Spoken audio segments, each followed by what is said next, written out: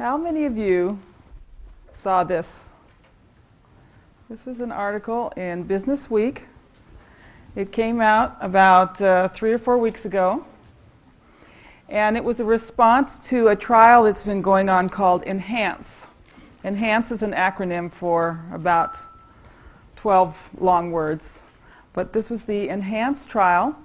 And it was comparing two cholesterol-lowering regimes. One was with a statin drug, and one was with the same drug combined with another cholesterol-lowering drug. And what they found was that it didn't make any difference how low you lowered your cholesterol.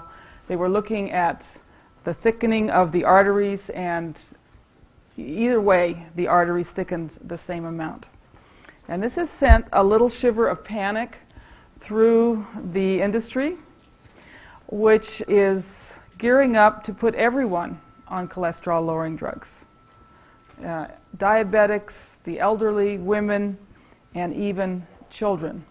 So a little shiver of fear has gone through this industry. And what's so interesting to me is that the article about it appeared in not Medical Journal, but Business Week. Business Week. This is big business. So what we're going to do tonight is explore a little bit of history and look at the premise for all of this cholesterol-lowering and low-fat diets.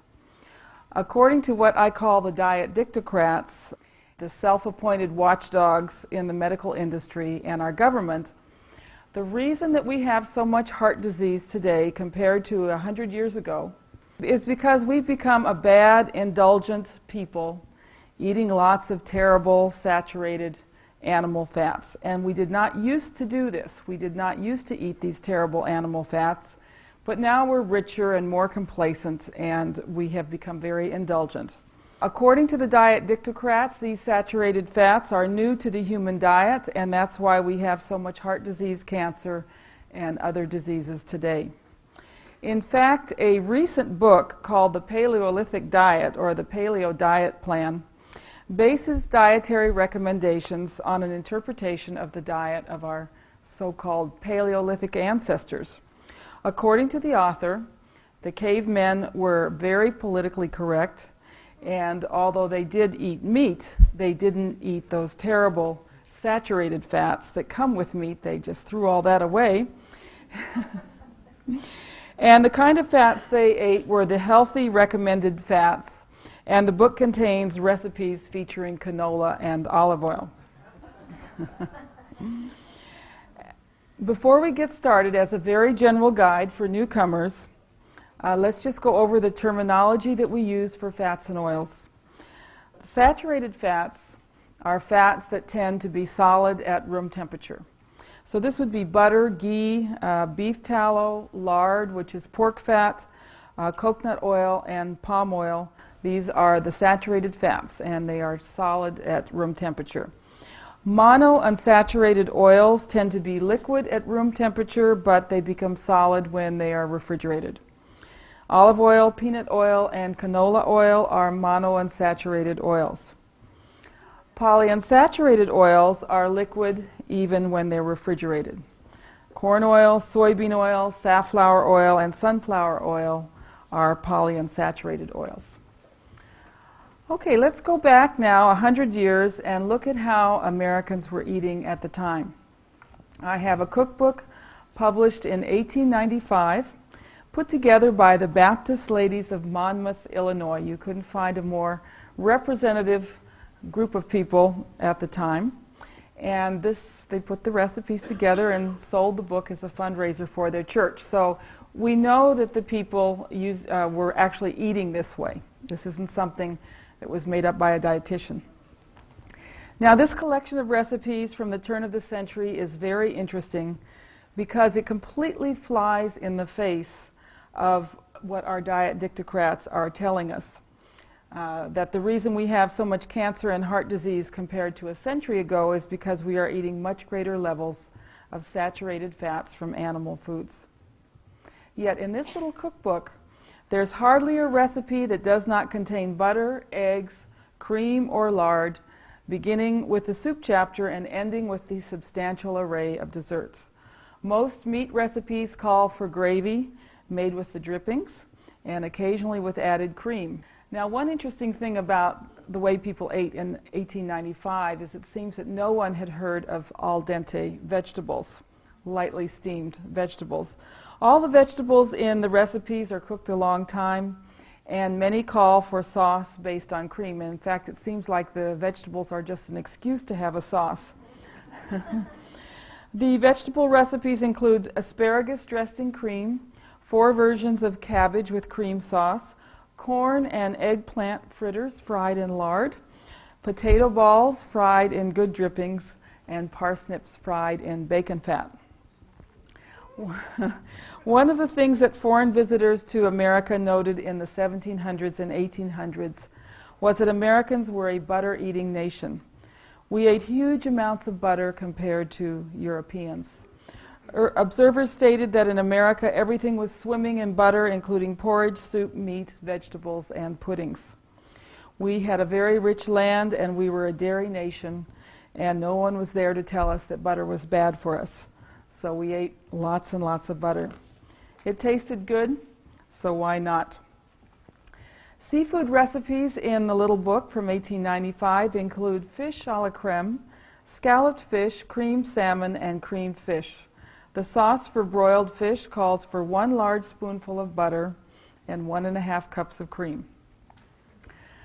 Another very interesting thing about this book is that there's a whole chapter devoted to oysters. Americans ate lots of oysters 100 years ago compared to today, 2 or 3 times as many oysters per person. In the Midwest, they were either brought in on ice by train to Chicago or they came in canned from the Chesapeake Bay. Recipes for oysters include deviled oysters made with egg yolks, creamed oyster patties made with eggs and butter, oysters wrapped in bacon, scalloped oysters, oyster pie made with 1 quart of cream. Oyster fritters fried in drippings, oysters fried in hot lard, and scalloped oysters made with butter and whole milk. There is a chapter on organ meats, which includes fried veal liver and sweetbreads, both creamed and fried. A scrapple recipe calls for hog's head, heart, tongue, and part of the liver, which was stored in a crock and covered with melted lard. Scrapple was consumed for breakfast, sliced and fried in lard. Good way to start the day. And then there are separate chapters for eggs and cheese. Well, let's turn to the salad recipes. What kind of salads were they eating back in 1895?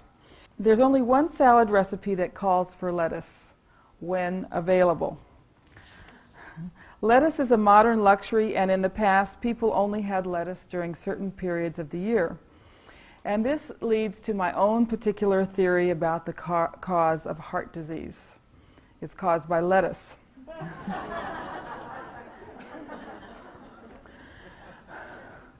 You may laugh at this, but this conclusion is even more preposterous than the conclusion that saturated fat and cholesterol cause heart disease.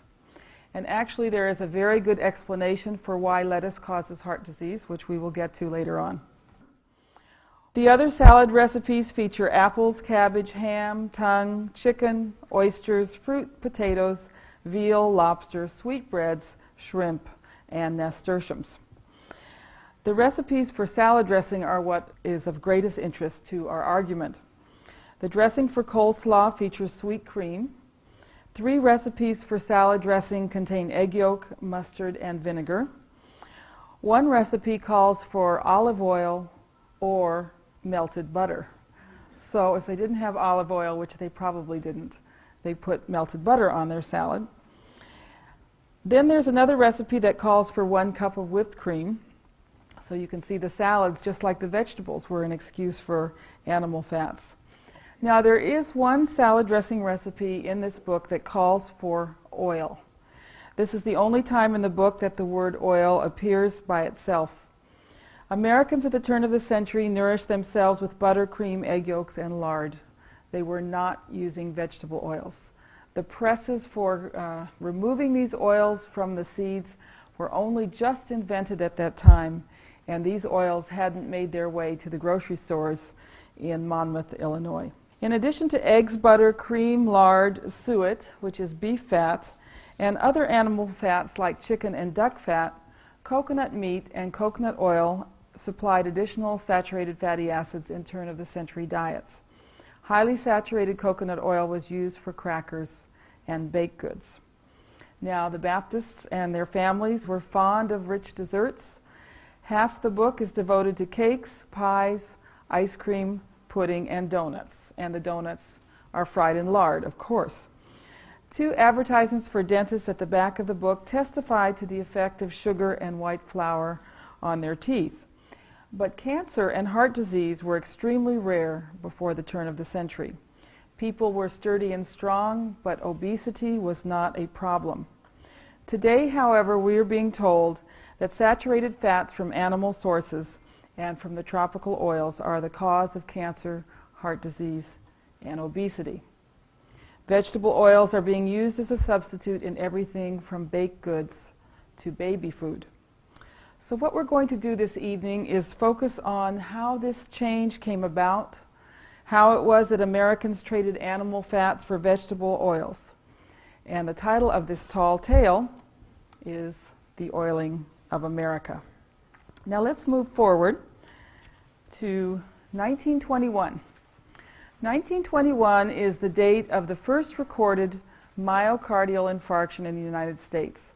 Myocardial infarction is the scientific term for a heart attack. That was the first recorded one in 1921. By 1930, there were about 3,000 deaths in the United States from heart attack. And by 1960, that had jumped to 500,000 deaths from myocardial infarction. So something was going on here. This was a new disease, and in the space of just 40 years, it had become an epidemic. What was causing the myocardial infarctions? There were 2 theories that were put forward. One was put forward by people studying eating patterns in the United States, and they had noticed that Americans were eating far fewer animal fats, they were eating fewer eggs, and more of the vegetable oils, especially the oils that had been hardened by a process called partial hydrogenation to resemble the saturated animal fats. And so their theory was that these new types of oils were causing this epidemic and that we should go back to the way we ate before. Well, that's a pretty reasonable theory, but there was another theory that was put forward called the diet heart theory or the lipid hypothesis. And this theory said that we were a bad, indulgent, sinful people and we were eating far too much cholesterol and saturated fat from animal foods, from animal fats. And this bad diet led us to have cholesterol levels in the blood that were too high. And when our cholesterol was high, that led to atherosclerosis, the buildup of plaque in the arteries, the blocking off of the artery. And that was what led to coronary heart disease, especially the myocardial infarctions. So the overall theory said that this bad diet, with all these animal fats and cholesterol, was causing this new epidemic of heart disease. If you have a theory in science, the burden of proof is on you. And if something comes along that disproves that theory, you need to come up with a new theory. You have to go back to the drawing board and come up with a new theory. And as a matter of fact, as early as 1936, a paper was published that completely disproved the lipid hypothesis. This was published by a couple of pathologists, Landy and Sperry, in 1936. And what they did was look at cholesterol levels and artery blockage in people who had died sudden death. And what they found was no correlation. There were people who had very low levels of cholesterol with lots of artery blockage, and there were people who had high levels of cholesterol with very little artery blockage. Basically, it was all over the map, and there was no pattern that emerged from their study. So this part of the theory was disproven as early as 1936. That did not stop the proponents of the diet heart theory, however, and you might be interested to know who was the organization or which organization was promoting this theory. It was none other than the American Heart Association, which was actually founded to promote the diet heart theory. By 1956, the American Heart Association had become so prominent that they were able to organize a fundraiser which aired on all 3 television networks at the same time. The program featured medical doctors promoting the lipid hypothesis as the cause of heart disease and suggesting that Americans adopt the prudent diet. The prudent diet. The prudent diet was one in which corn oil, margarine, chicken, and cold cereal replaced butter, lard, beef, eggs, and oatmeal with cream. Now, this campaign was not an unqualified success for the American Heart Association because one of the panelists was Dr. Paul Dudley White. Dr. White is considered the father of modern cardiology. He introduced the electrocardiogram to America, and he was President Eisenhower's personal physician. On public television, he noted that heart disease in the form of myocardial infarction was non-existent in 1900 when egg consumption was 3 times what it was in 1956 and when corn oil was unavailable. When pressed to support the prudent diet, Dr. White said, "See here, I began my practice as a cardiologist in 1921, and I never saw an MI patient until 1928. Back in the MI-free days before 1920, the fats were butter and lard, and I think we would all benefit from the kind of diet we had at that time when no one had heard the word corn oil." Unfortunately, Dr. White's wise words were soon forgotten. And the next step in this saga was the formation of something called the Anti-Coronary Club in New York. It was led by Dr. Norman Jolliffe, director of the Nutrition Bureau of the New York Health Department. What he did was place a group of businessmen ages 40 to 59 on the prudent diet. The Anti-Coronary Club members used corn oil and margarine instead of butter, cold breakfast cereal instead of eggs, and chicken and fish instead of beef. They were to be compared with a matched group of the same age who ate eggs every morning and had meat 3 times a day. The results came in 1966. They were published in a medical journal. And if you were to get this journal and look at it, the first thing you would see is the abstract, or the summary of what is in this study. And if you read the abstract, you would think that this prudent diet was very successful because the men on the prudent diet had an average cholesterol level of 220, whereas the control group had an average cholesterol level of 250. If you read the whole article, which many doctors don't do, they just read the abstracts, and got to the very end, you'd find a paragraph that was in very small print, so small that you'd have to put your reading glasses on to read this. You might think it was a footnote to this article. And if you read that paragraph, you would find out that the men on the prudent diet who had lower cholesterol had 8 deaths from heart attack during the period of the study. And the men who were not on the prudent diet, who had higher cholesterol, had no deaths from heart attack during the study. So here we have the Anti-Coronary Club. 8 deaths from heart disease among the prudent dieter group and none among the controls. Well, by this time you may be asking yourself, who is behind this? What is pushing this diet heart theory if the early studies were so negative and didn't support the theory at all? The group behind this diet heart theory was the industry that had the most to gain. This was the edible oil industry. This industry is a very powerful lobby in Washington, D.C., and no one has ever heard of them. Their lobbying group is called the Institute for Shortening and Edible Oils, and they have worked behind the scenes for the last 50 years to promote their product and to demonize the competition. And the competition, of course, is the animal fats.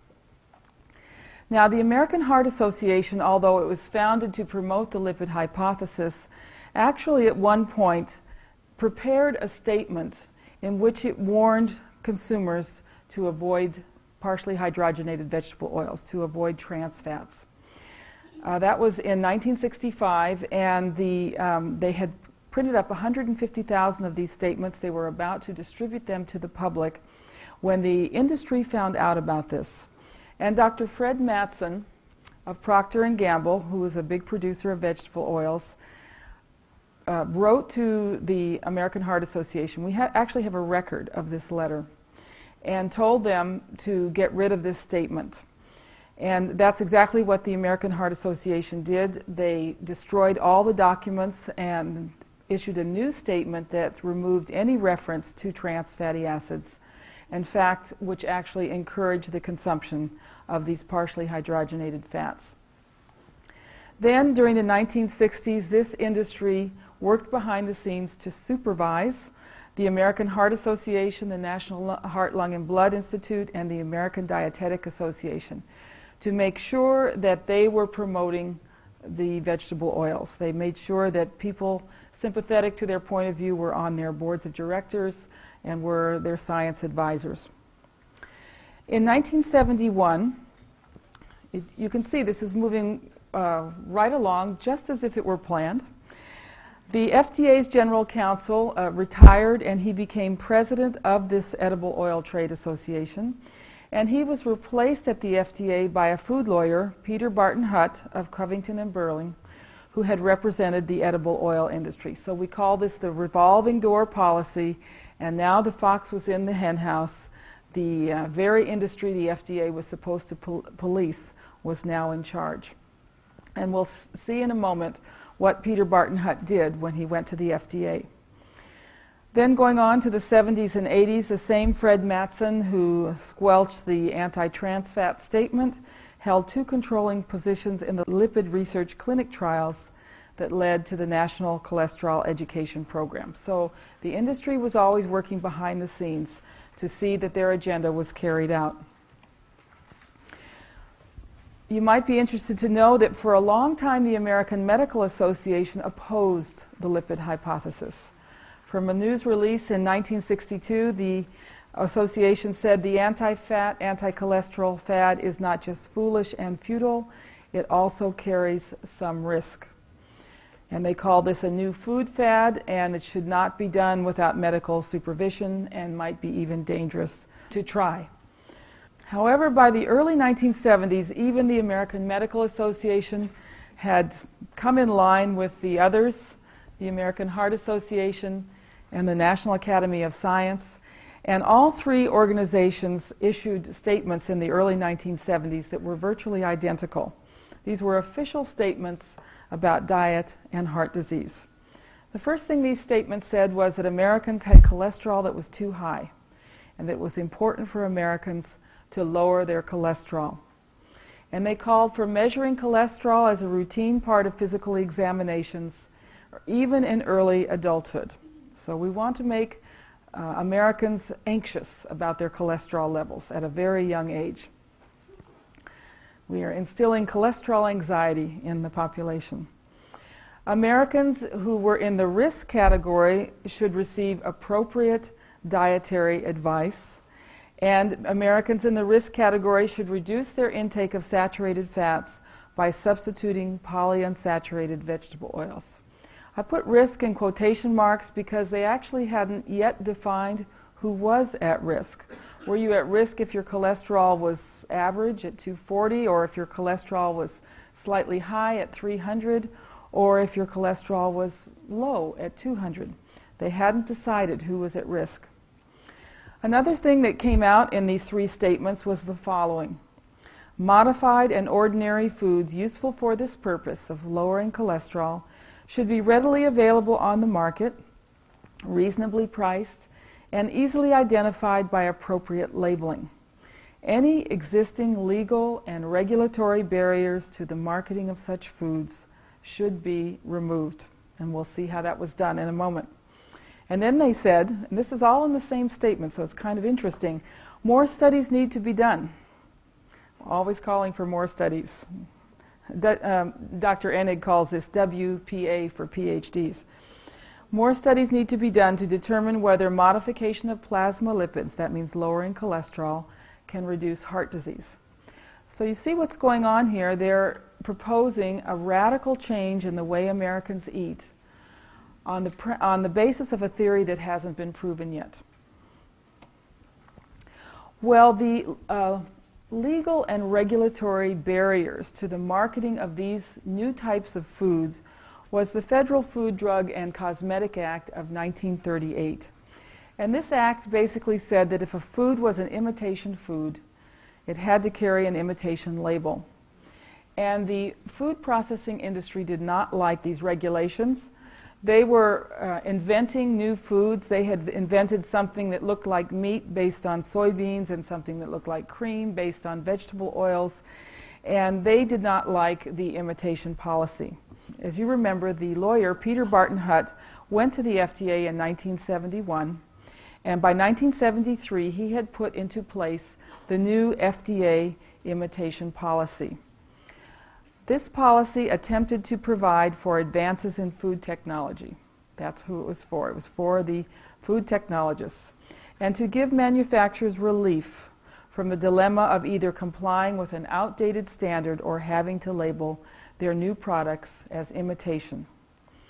And they firmly believed what they were saying, that these products were not necessarily inferior, and so we needed to get rid of this imitation law.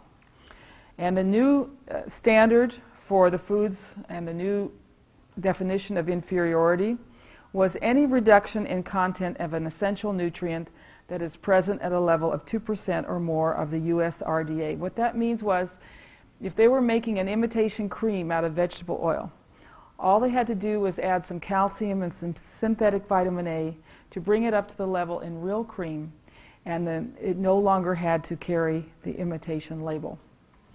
So in one fell swoop, this opened the doors to a flood of imitation foods on the market. Americans didn't want imitation foods, especially after the war, and the regulations which required that label were a barrier to the marketing of these new foods. As soon as these new regulations were in place, George McGovern, Senator McGovern, convened the Senate Select Committee on Nutrition and Human Needs.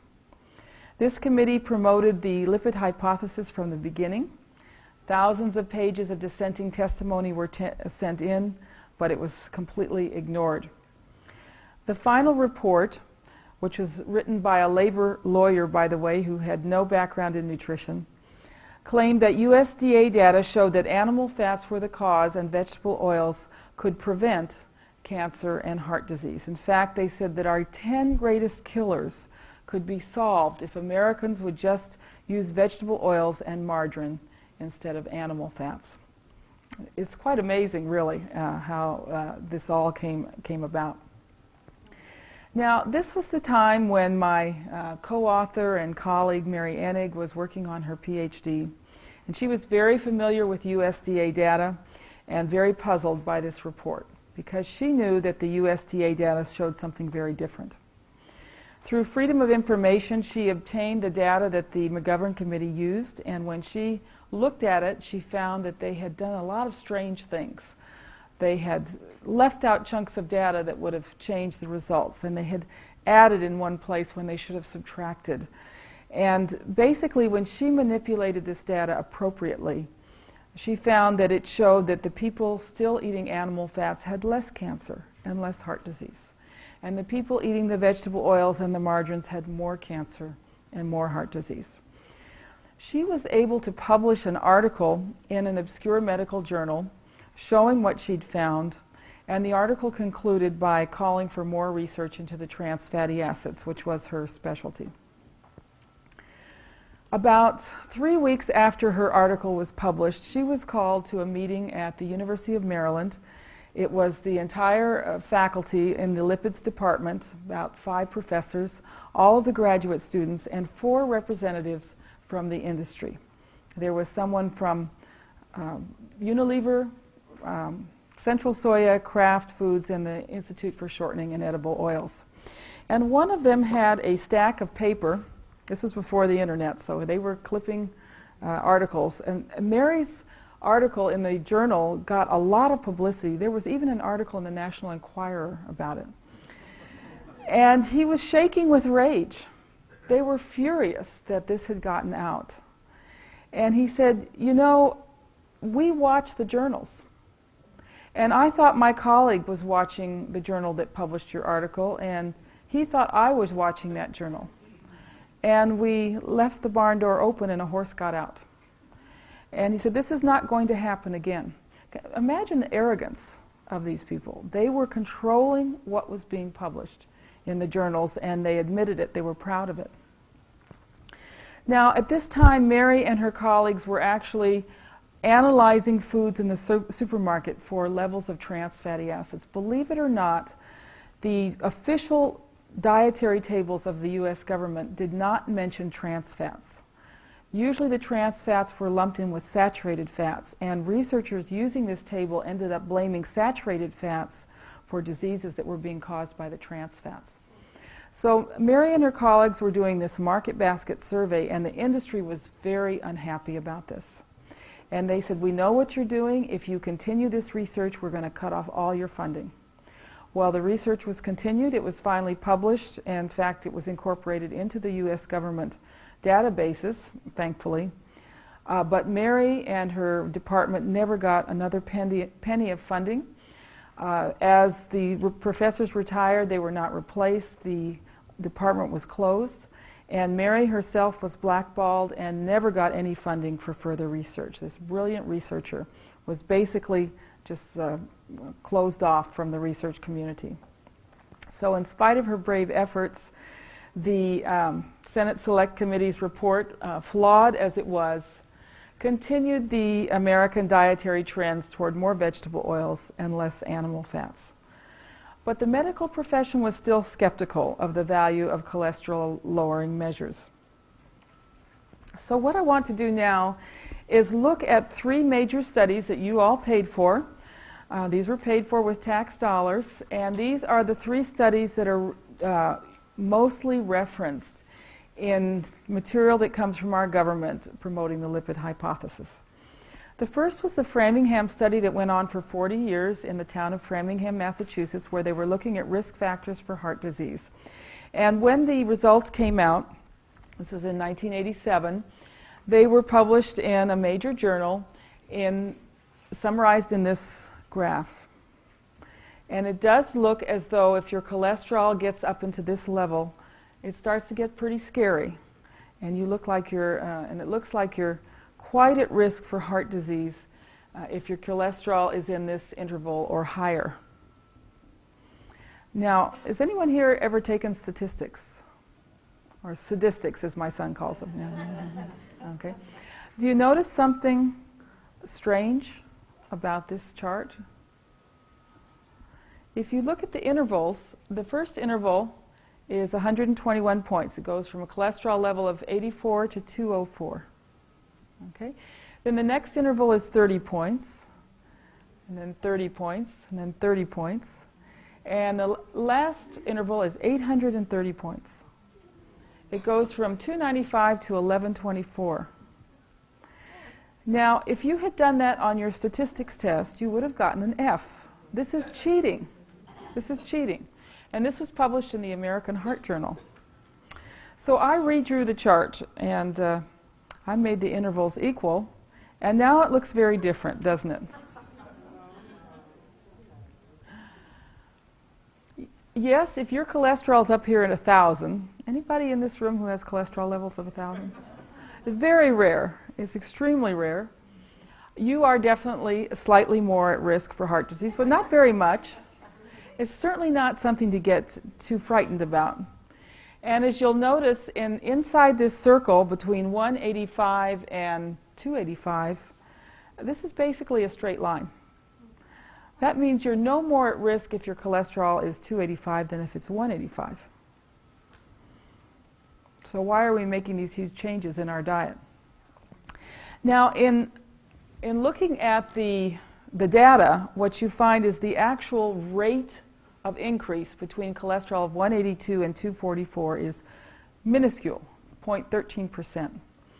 But a Dr. Stamler, who was writing about this study in an article, said that there was a 240% increase in risk between 182 and 244. So how did they take this trivial little number here and get this big, scary increase in risk? They actually invented a new way of talking about statistics, something called relative risk. And here's how relative risk works. Suppose the death rate from heart disease at 240, cholesterol level of 240, is 2 per thousand, and at 160 is 1 per thousand.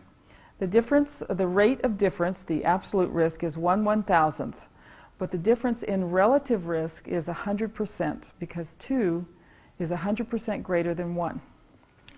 Now suppose the death rate at 240 is 2 per billion, and at 160 is 1 per billion. The difference in rate is 1/1000th, but the difference in relative risk is still 100%, because 2 is 100% greater than 1. Now you see what's going on here? They're getting rid of the denominator. They're not looking at the sample size. Now, you may not have taken statistics, but all of you took fractions. And if you did that on your fractions test, you would have gotten an F. But they get away with this in heart disease research. Be very careful when you see this word risk in the newspaper articles, because this is what they're doing. Usually these studies show very small differences, but they can make them seem very large by using this paradigm of relative risk. And the cholesterol theory proponents usually exaggerate the benefits by reporting them in terms of relative risk, and minimize the side effects by reporting them in terms of absolute risk.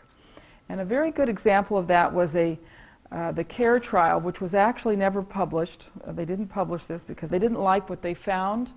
The relative risk of heart attacks or death from heart attack in the people taking the cholesterol-lowering drug, there was a 19% reduction in relative risk. The absolute risk was only 1.1%. But there was a lot of breast cancer in the women taking the drug. They had a 4.2% absolute risk increase, but if you do it the way the proponents of the diet heart theory do it, it was a 1,500% increase in breast cancer risk. In 1992, Dr. William Castelli, who was the director of the Framingham study, wrote in a very obscure journal. He said, in Framingham, Massachusetts, and this is what they really found, the more saturated fat one ate, the more cholesterol one ate, the more calories one ate, the lower people's serum cholesterol. We found that the people who ate the most cholesterol, the most saturated fat, and the most calories weighed the least and were the most physically active. So those who were eating the animal fats had the best risk factors for heart disease. Now, you didn't read that on the front pages of the New York Times, did you? This is moldering in the basements of the medical libraries. The second study that your tax dollars paid for was the multiple risk factor intervention trial, Mr. FIT for short. They come up with very clever names for these, which involved 362,000 men. And they were looking at cholesterol levels versus heart disease deaths and total deaths. And they did find that if your cholesterol was high or going up, as cholesterol levels were going up, the deaths from heart disease also increased. It wasn't a huge increase. It went from slightly less than 1 per thousand to about 2 per thousand. However, anything that you gained from not dying of heart disease, from having low cholesterol, was more than wiped out by the huge increase in total deaths from having low cholesterol. The total deaths were deaths from stroke, cancer, intestinal diseases, accidents, and suicide. And this is something that emerges over and over again in these studies. There is a slight improvement in heart disease deaths for lower cholesterol, but a larger number of total deaths from other causes. One of the things they found was that those who had high cholesterol and were taking blood pressure medications were the ones who were dying of heart disease. It seemed to be a very deadly combination to have high cholesterol and to be on blood cholesterol medication. They actually stopped the study early because they didn't want this correlation to become statistically significant. Now, in writing about this study, Dr. John LaRosa of the American Heart Association made a strange statement. He said the curve starts to inflect after 200, cholesterol levels of 200. Now, he's talking about this line here, which is a gradually sloping line. There is no place on this line where you would suddenly decide that someone was at risk for heart disease. But he said that it was right here at 200. And you can, as you'll see, what they were doing is laying the stage for choosing 200 as the risk point, the number at which they would put everyone on cholesterol-lowering drugs. The third big study that you paid for was the Lipid Research Clinic's Coronary Primary Prevention Trial. The results were published in 1984. It was a very expensive trial that cost $150 million. This trial did not look at diet. It looked at two groups, one of which was on a cholesterol-lowering drug, and the other one was on a placebo, a type of sugar pill. In fact, all of the subjects were put on a low cholesterol, low saturated fat diet. They thought it would be unethical to allow one group to eat animal foods. In fact, a lot of the money for this trial was spent on dietitians who met in focus groups with all of the subjects in both groups and taught them how to avoid animal fats, how to use margarine instead of butter, breakfast cereals instead of eggs and bacon. They were basically propagandizing for the food industry. When the results were published, the researchers claimed that the group taking the drug had a 17% reduction in the rate of heart disease. Now, Mary Enig was on the ball and looked at their results and looked at their data, and she found no difference in the rate of heart disease between those taking the cholesterol-lowering drugs and those who were not. The average cholesterol reduction was 8.5%, and this has led to a statement which you may have heard. For each 1% reduction in cholesterol, we can expect a 2% reduction in coronary heart disease events. And this is nonsense. This is junk science, but it gets a lot of people worried about their cholesterol. The group taking the drug had an increase in deaths from cancer, stroke, violence, and suicide. But this is not what was published in the media frenzy that came after this trial was published.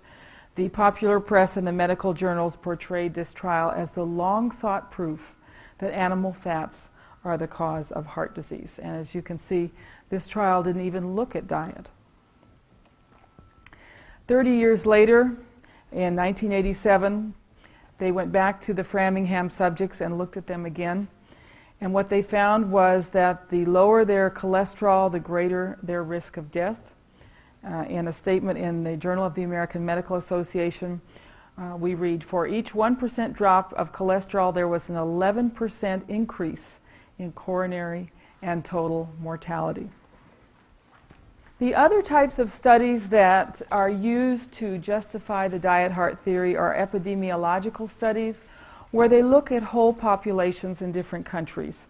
The most famous of these researchers was Ancel Keys, working in the 1950s. By the way, that's where we get the word K-ration. Dr. Keys developed the K-ration for the soldiers. He became very famous promoting the lipid hypothesis. And this was the graph that he put together for his 6-country study. And as you can see, the x-axis is percentage of calories from fat in these countries, and the y-axis is deaths from heart disease per 1,000. And this looks pretty convincing. It really looks, here we have these countries with low fat consumption and low heart disease, and then we have the countries with a lot of fat consumption and a lot of heart disease.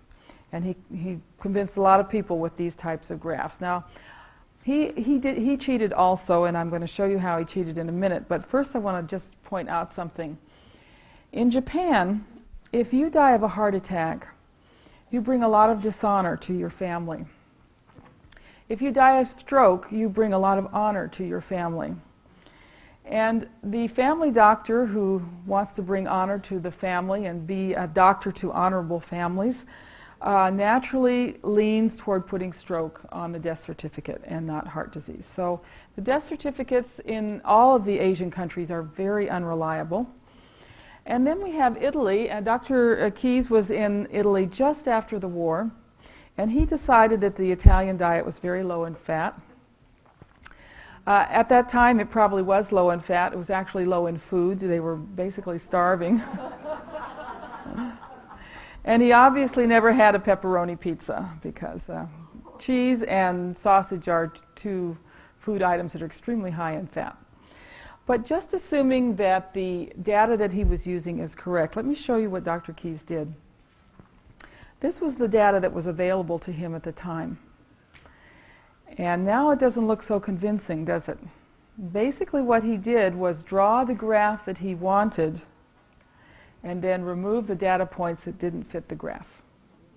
So this kind of cheating goes on a lot in epidemiological studies. One person who did it a lot was John Robbins in his books, where he was arguing that meat caused disease, cancer, and heart disease. He just excluded the data points that didn't fit the nice, tidy graphs that he published. Something very interesting emerged from these early epidemiological studies was country pairs. For example, in Finland, people tend to have very high cholesterol levels, but in West Finland they have low levels of heart disease, and in a place called North Karelia, they have very high levels of heart disease. He found similar pairs in Middle Europe and Italy and Greece. Now, this was something that really needed looking into. But no one went back and did further studies. Was it the difference in soil? Was it the difference in diets, lifestyle? Nobody went back to look at this very interesting data that emerged from these early studies. And that's a shame, because if we can't do that today, no one is eating all local food anymore. Another epidemiological study was the Monica study. As you can see, if you eliminate China and Japan, where we have very unreliable data, not only about what people die from, but about what they're eating, there really is no correlation here. Here is France with high levels of cholesterol and very low levels of heart disease. That's the French paradox there. But in a graph that was published in Swedish papers used to justify the anti-cholesterol campaign, this is how they showed the Monica study. So once again, they left off the data points that didn't fit the graph that they wanted to publish. Here's some epidemiological data from Europe. These are the European countries that have the lowest consumption of saturated fat. And as you can see, several of them have very high rates of heart disease. These are the European countries that have the highest levels of saturated fat consumption. And as you can see, they have the much lower levels of heart disease. Here we have France, the French paradox, very high levels of saturated fat consumption, very low rates of heart disease. But we also have the Swiss paradox, the Dutch paradox, the Icelandic paradox, the Finnish paradox, and the Austrian paradox. All of these paradoxes. A little quote here from Galileo: "By denying scientific principles, one may maintain any paradox." When you've got all these paradoxes, something is definitely wrong with the theory. All of these studies were building up to the 1984 Cholesterol Consensus Conference. Now, you may be saying, where were the critics? There were lots of critics, and their voices were becoming louder and louder. There were a lot of scientists who were appalled at what was going on.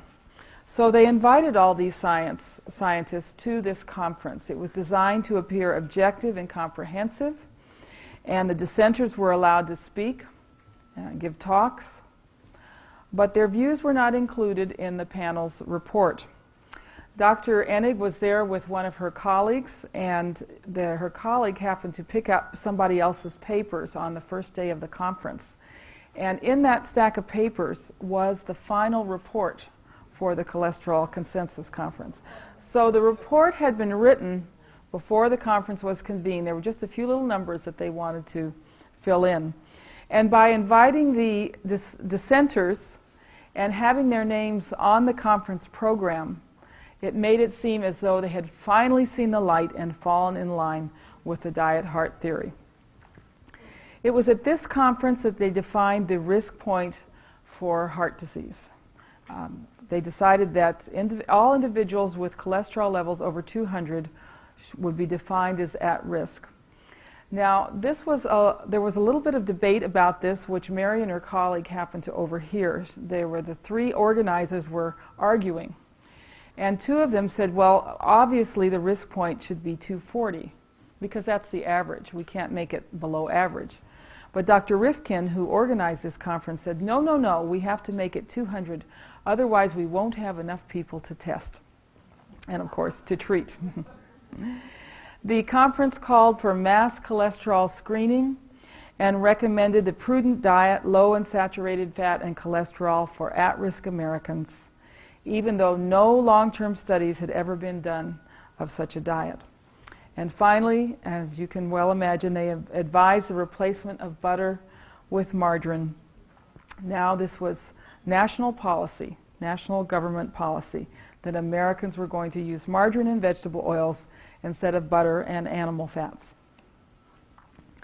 This officially launched the National Cholesterol Education Program, but the planning for this educational program had actually started a year before. It was just officially announced at the conference.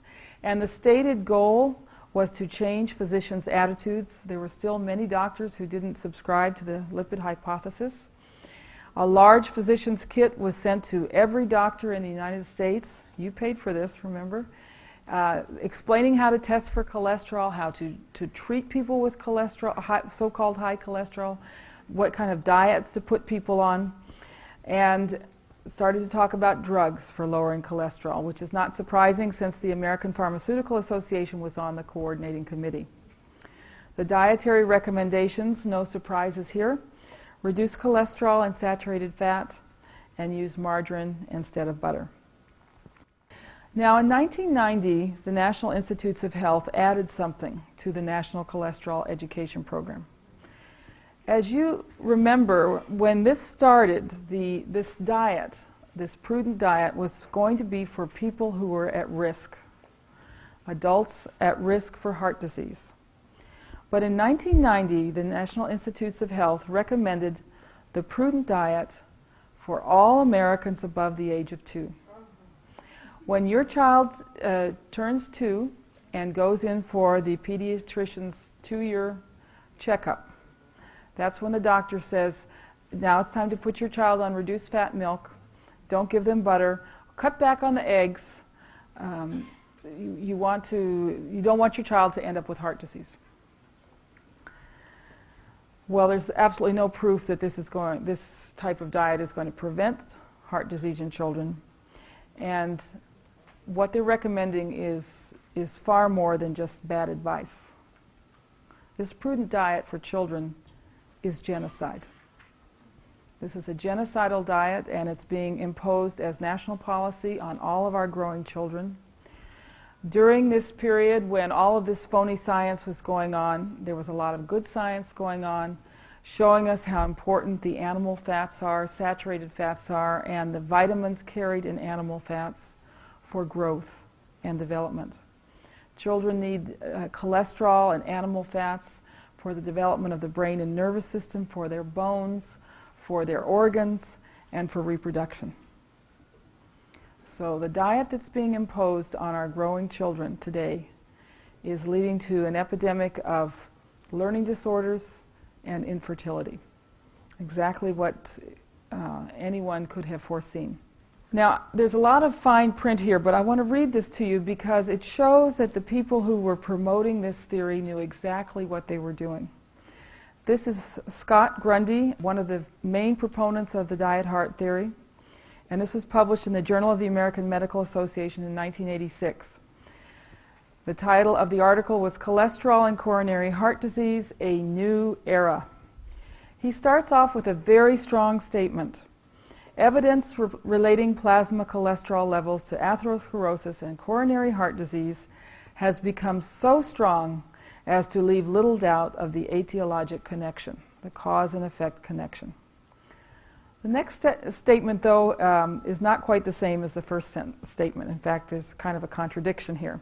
He said, the recent consensus conference on cholesterol implied that levels between 200 and 240 carry at least a mild increase in risk, which they obviously do. It is so mild as to be trivial, but of course they have made everyone afraid by using this concept of relative risk. Then he says, if hypercholesterolemia, this is a new disease now, hypercholesterolemia, high cholesterol, is defined as a plasma cholesterol level exceeding 240 for middle-aged people, this means that 15 to 20% of American adults have an elevated cholesterol level. Well, duh. I mean, if that's how you've defined it. And remember that they actually defined it as 200, so it's far more than 15% of people are suddenly patients. Healthy people have suddenly become patients. He calls for the simple step of measuring the plasma cholesterol level in all adults. This is creating another new disease, cholesterol anxiety. Those found to have elevated cholesterol levels can be designated as at high risk, because they're defined as being at high risk, and can thereby enter the medical care system. That's what it's all about, changing healthy people into patients by inventing a new disease, hypercholesterolemia. An enormous number of patients will be included. Yes, indeed. Continuing, the same article, many physicians will see the advantages of using drugs for cholesterol lowering. They're trying to get the physicians involved here. The recent and dramatic surge of interest in cholesterol-lowering drugs by the pharmaceutical industry support the belief that use of these drugs will be widely accepted by the medical community. They're getting the doctors on board here. But then he goes on to say a positive benefit-risk ratio for cholesterol-lowering drugs will be difficult to prove. And they haven't proven it yet. In fact, they're admitting as much. Whether diet has a long-term effect on cholesterol remains to be proved. And that's absolutely true. It's still true today. They've proved nothing about diet and cholesterol levels or heart disease. But, he says, public health advocates furthermore can play an important role by urging the food industry to provide palatable choices of foods that are low in cholesterol, saturated fatty acids, and total calories. Change the way everyone eats. Finally, the demonstration that lowering the plasma cholesterol level will reduce the risk of heart disease provides a strong impetus to intervene. That's what it's all about. It's intervention into your lives in the, quote, mass hypercholesterolemia. And he's honest enough to put this in quotes because this is totally invented by the industry. The mass hypercholesterolemia prevalent among Americans. Dietary modification for this purpose will likely remain the foundation of intervention. Well, you may ask, what about all the other studies? And there really are dozens and dozens of other studies that have looked into cholesterol levels and diet and heart disease. And they are very well described in the book by Dr. Ravenscoff, The Cholesterol Myths. I won't go into them all, but one of them is quite extraordinary, the International Atherosclerosis Project, which looked at 31,000 autopsies from 15 countries and looked at cholesterol levels, looked at the diets, and they found no correlation between animal fat intake and degree of atherosclerosis or the serum cholesterol level. Vegetarians had just as much artery blockage as meat eaters, and those with low cholesterol had just as much artery blockage as those with high cholesterol. And there were many critics. There were dozens of critics. Usually they waited till they retired, and so their funding wasn't jeopardized to speak out. One of them was George Mann, formerly with the Framingham Project, who said the public is being deceived by the greatest health scam of the century. And Michael Gurr, who wrote the definitive lipid biochemistry textbook when he retired, he wrote, whatever causes heart disease, it is not primarily a high intake of saturated fatty acids. So there were plenty of critics, but you don't read about the critics in the newspapers, and you don't hear about them on television. Well, we've been talking about cholesterol, so maybe we better talk about what it is. What is cholesterol? Most people think cholesterol is a fat, but it's actually more like a wax. It's a sterile molecule. It's made by almost every cell in the body. Its key role is to make cells waterproof. It's in your cell membranes, and it plays the same role that cellulose does in plants. It makes the cells, gives them a stiffness that they're supposed to have, an integrity, and it makes them waterproof so there can be a different chemistry on the inside and the outside of the cell. Cholesterol is nature's healing substance. It repairs wounds. There's a lot of cholesterol in scar tissue. And it repairs tears in the arteries. If you have very weak arteries prone to tears, your body makes a lot of cholesterol as a repair substance. And blaming cholesterol, high cholesterol levels for heart disease, is sort of like blaming the firemen who put out the fire. Gosh, every time we have a fire, there are firemen there, so the firemen must be causing the fires. That is the logic that's blaming cholesterol. Cholesterol is the precursor to vitamin D, which is a very important vitamin. The bile salts that your body uses for digesting fats are made from cholesterol. Important hormones are made from cholesterol, and we all hear a lot about antioxidants today. One of the most powerful antioxidants in your body is cholesterol. Protects the body against free radicals. And finally, cholesterol is essential for the development and function of the brain and nervous system, and is needed for the proper function of the serotonin receptors in the brain. Now, serotonin is the body's feel-good chemical, and when your cholesterol levels are low, that feel-good chemical cannot work, and people end up being depressed or antisocial or suicidal. And this explains why over and over again in the studies we see that cholesterol lowering leads to depression. Another thing in the studies is that cholesterol lowering leads to violence, not only suicide but accidents and violent behavior. And we also see this in animals. Vicious dogs have low cholesterol compared to nice dogs. And in prisons, violent offenders tend to have very low cholesterol. So you can see this.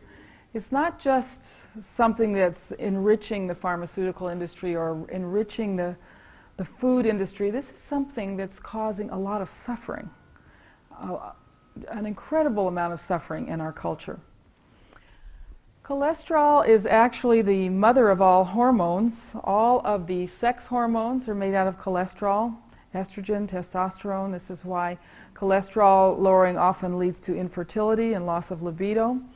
And these hormones here are also made out of cholesterol. These are the hormones that regulate mineral levels, blood sugar levels, that deal with healing, that regulate blood pressure, and that help you deal with stress when you need to have cortisol and so forth.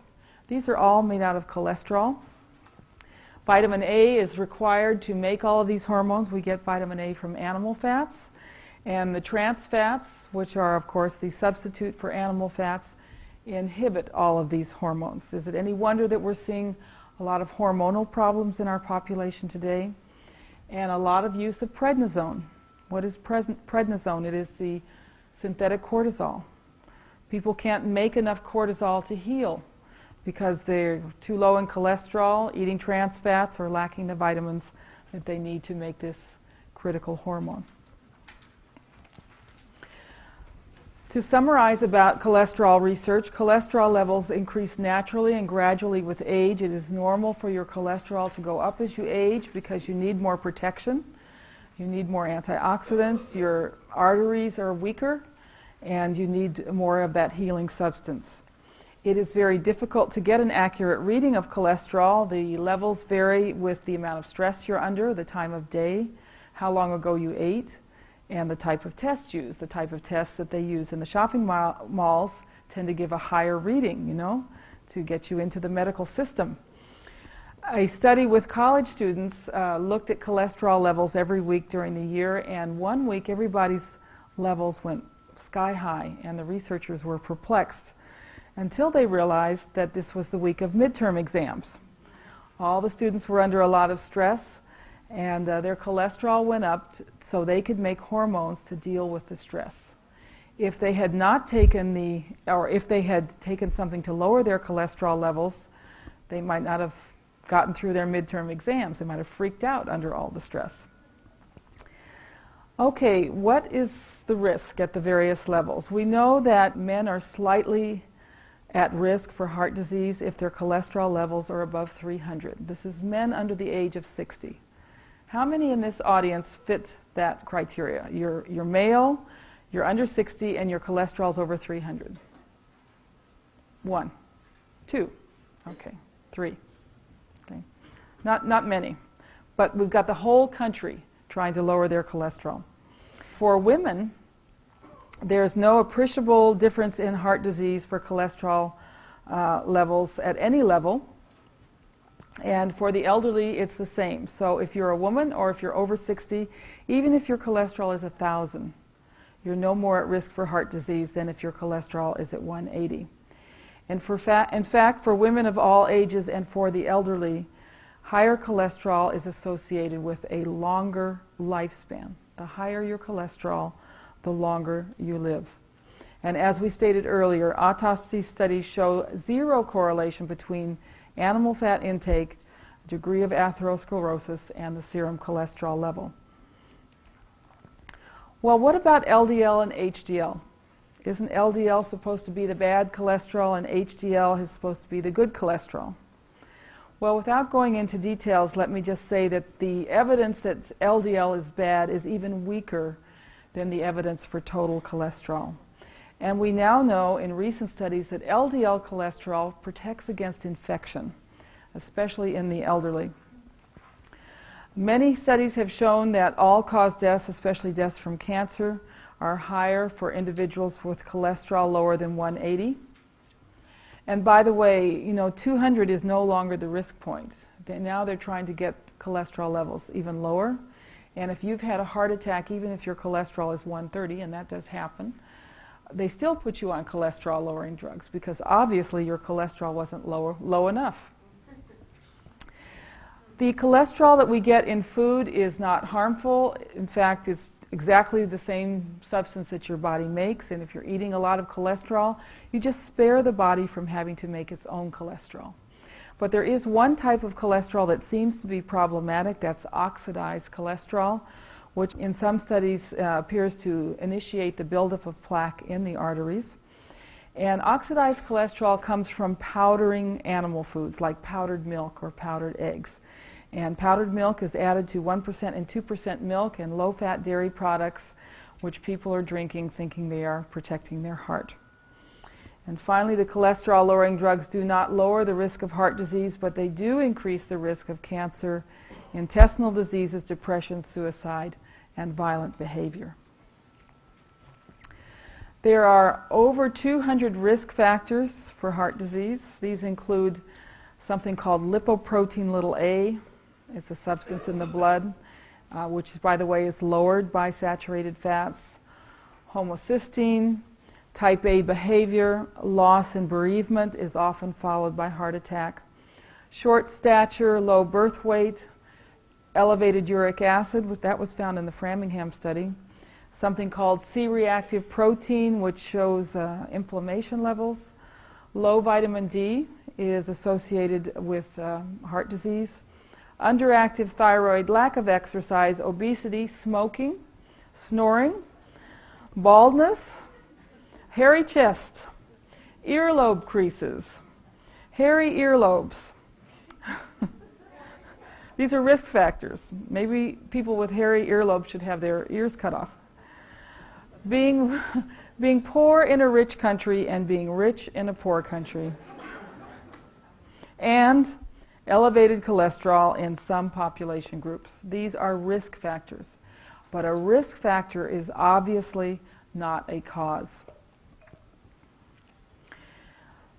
A new way of measuring buildup in the arteries is called electron beam tomography. It's very accurate and strongly correlated with as a predictor of coronary heart disease events. It's actually looking at calcium in the arteries, and this was a very interesting study that looked at LDL cholesterol versus calcium buildup.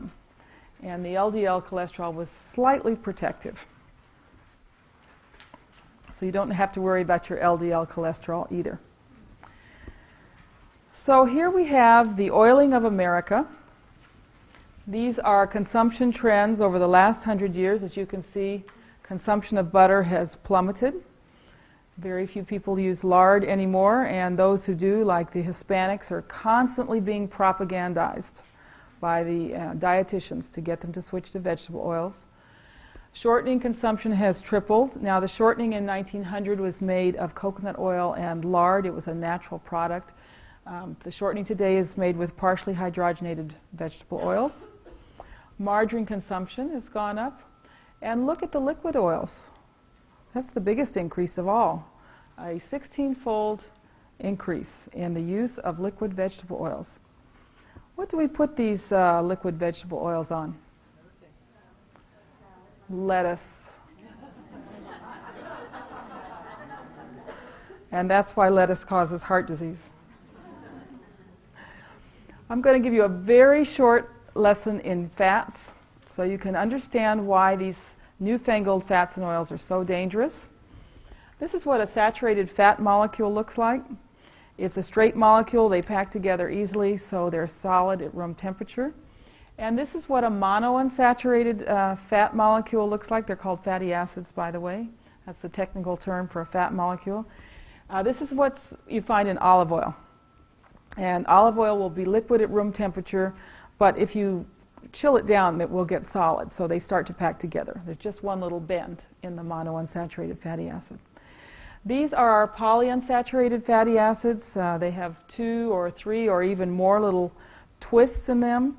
They're very twisty molecules, and they don't pack together easily, and that's why they're liquid even when they're refrigerated. But the important thing to understand about these types of fats is that a fat that's saturated and a fat that's monounsaturated is a stable fat. You can heat them, you can cook with them, you can expose them to air, and they don't break down. They're still safe to eat, and they last a long time. Whereas the polyunsaturated fats are fragile, and if they're heated or exposed to oxygen, as in processing and cooking, these little bits get broken off. These are actually hydrogens here. Basically, they're electrons. And you're left with what they call unpaired electrons. And what are unpaired electrons called? They're called free radicals. This is a chart of the processing for these very fragile vegetable oils. As you can see, this is an industrial chart. This is done in huge equipment in big factories. And all of these steps, the bleaching and the refining and the extraction and the fractionation and the hydrogenation and the deodorization, involve heat. So these oils are being broken down into free radicals. Now, in the end, they are deodorized, and you can't smell that they're rancid, but they're very, very rancid. And then we're told to cook with these oils. So you really end up with a toxic brew. And this is how I want you to think of processed polyunsaturated oils, with the hydrogens broken off, and what you have here is like a dagger sticking out. And what free radicals do is cause uncontrolled reactions in your body. And if they are going through your arteries, they will react with the surface of your arteries and cause lesions and problems because of these free radicals. And this is a healthy artery. It's smooth. It's encased in fat, by the way. This is saturated fat. This is in your heart. The heart wants saturated fat because that's where the most energy is and because they're stable. And this is a damaged artery. It looks sort of like fried chicken. And all of this crustiness and wounds and tears and everything, that's the kind of damage that free radicals cause. Just think of them as daggers. So many diseases are associated with the consumption of these oils, increased cancer and heart disease. Several studies have shown that women who consume a lot of polyunsaturated oils have more wrinkles. They cause premature aging, and they interfere with hormone production, immune system. They depress learning ability. They cause liver damage and especially damaging to the reproductive organs and the lungs. That's where we have the greatest increases in cancer in this country. They cause digestive disorders, and we're particularly concerned about what these oils do to children, impairing growth, impairing learning, probably because they actually do lower cholesterol. Here is an advertisement for a vegetable oil, and you can get, if you write in, you can get a complete cholesterol depressant menu and recipe book. Does anyone want to guess where this advertisement appeared? It wasn't in Ladies' Home Journal. This was in the Journal of the American Medical Association. And here's one for Fleischmann's margarine, claiming or creating the impression that margarine will lower blood pressure. There is not a shred of evidence that using margarine or vegetable oils will lower blood pressure. But you know, these guys had a lot of chutzpah with these types of ads. And let's look at a trans fatty acid and see what's going on here. This is again our saturated fat molecule.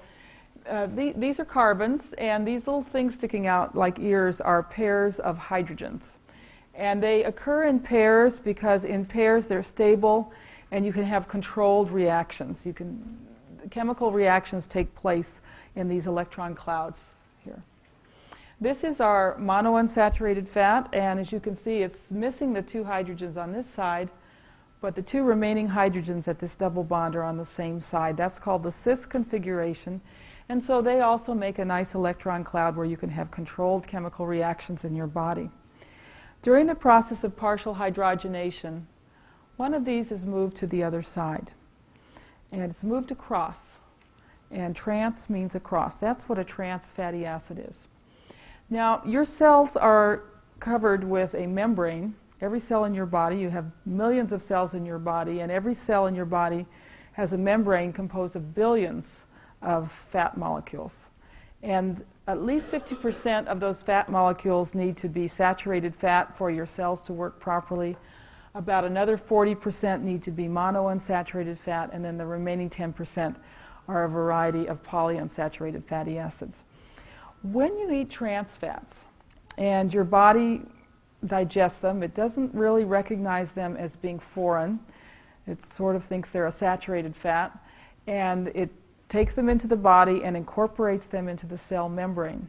And when your body wants to make a reaction at this point in the fat molecule, instead of a nice electron cloud that allows a reaction to take place, instead there's a dead spot, and the reaction can't occur.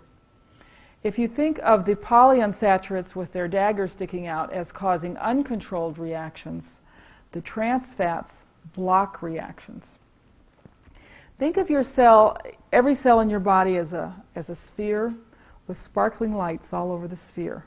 Those are these little electron clouds. And when the fatty acids are in the right proportions, your cells sparkle with electric light. Now, if you start eating a lot of trans fats, instead of sparkles, you're going to have dead spots, dead black spots on the surface of your cell membrane. And the more trans you eat, the more partially hydrogenated vegetable oils that you eat with these trans fats, the more trans fats get built into your cell membranes. And the list of diseases caused by the trans fats is similar to the list of diseases caused by the vegetable oils: heart disease and cancer, degeneration of joints and tendons. This is why so many people need hip replacements today. Osteoporosis. Diabetes is caused by trans fats. Type 2 diabetes is where the receptors on your cells don't work. The trans fats interfere with receptors on the cell membrane. Autoimmune diseases, skin problems, hormonal problems, and problems with growth and learning in children. And here we have the typical supermarket shelf with a few feet of space devoted to butter and all of the rest to the margarines and spreads. Now, today, of course, there's a big emphasis on low trans spreads or trans-free spreads. But remember, these spreads will be made with the liquid vegetable oils, highly processed, and there'll be a lot of things in there to make those spreads stiff enough to spread, like soy protein and emulsifiers and so forth. But the margarines and shortenings are just the tip of the iceberg, because where most of these trans fats are found are in the snack foods, the crackers, the cookies, the chips, the pie crusts, the donuts. All of this processed food is made with trans fats. And of course the chips and the snack foods. A teenage boy can go through a package of those in about 10 minutes, especially if he's had a USDA approved low-fat lunch at school, and by 2 o'clock in the afternoon he's absolutely starving, and what's left but the vending machines. And so he goes through this bag of chips. Has anyone told these boys that the types of fats in these chips may prevent them from having a normal sex life? You know, boys think about these things at this age. But nobody is warning them what these fats are doing to their hormones. And of course the fries, up until the early 1980s, the fried food was fried in tallow. That's the fat of cows or sheep. And tallow is what we should be using for fried foods. It's very stable and even has some health benefits. But thanks to an organization called Center for Science in the Public Interest, which was supported by the soy oil industry, they lobbied to get the terrible cholesterol-laden saturated fats out of the food supply, and suddenly the whole industry was using partially hydrogenated soybean oil. This is where we are. This is how most people eat today. These devitalized foods loaded with vegetable oils, trans fats, and sugar. And what's being blamed for all the disease? Saturated animal fats. Something wrong with this logic. Finally, our government has admitted that trans fats are bad. Mary has been completely vindicated. And here's what they're saying. Yes, the trans fats are bad. They're just as bad as saturated fats. So the other part of her message has a long way to go to be accepted. The saturated fats have the opposite effect as the trans fats. The saturated fats are good, and the trans fats are bad. Just to give you a couple of examples here. The trans fats encourage inflammation. They cause inflammation. The saturated fats suppress inflammation. The trans fats depress the immune system, whereas the saturated fats enhance the immune system. We now know, we have lots of good science about saturated fats, and to demonize saturated fats is not just bad policy, it's actually unscientific. We need saturated fats in our cell membranes. They contribute to strong bones. They actually protect against heart disease and support heart function. Saturated fats protect the liver from alcohol and other poisons, poisons in Tylenol and drugs and so forth. The lungs cannot function without saturated fats, and this is why, and we have several studies on this, children who get full-fat milk and butter have much less asthma than children fed low-fat milk and margarine. The kidneys require saturated fats to function, the immune system, the essential fatty acids need saturated fats to function, and saturated fats are actually part of the body's detoxification mechanism. And then we have the special types of saturated fats that we get in coconut oil, the short and medium chain fatty acids, which of course coconut oil has been forced out of the food supply and accused of causing heart disease. But the types of fats in coconut oil actually give the metabolism a boost. They raise the body temperature, they give you energy. They're never stored as fat, and so they're the perfect fat for weight loss. They support the immune system, and they're involved in intercellular communication, so they help prevent cancer. All cancer patients should be on coconut oil. And finally, they have these antimicrobial components in them that kill pathogens, including candida in the gut. And recent research in which Mary Enig was involved showed that the types of fats in coconut oil are the ideal treatment for the antibiotic-resistant Staph aureus, which is killing so many people in our hospitals.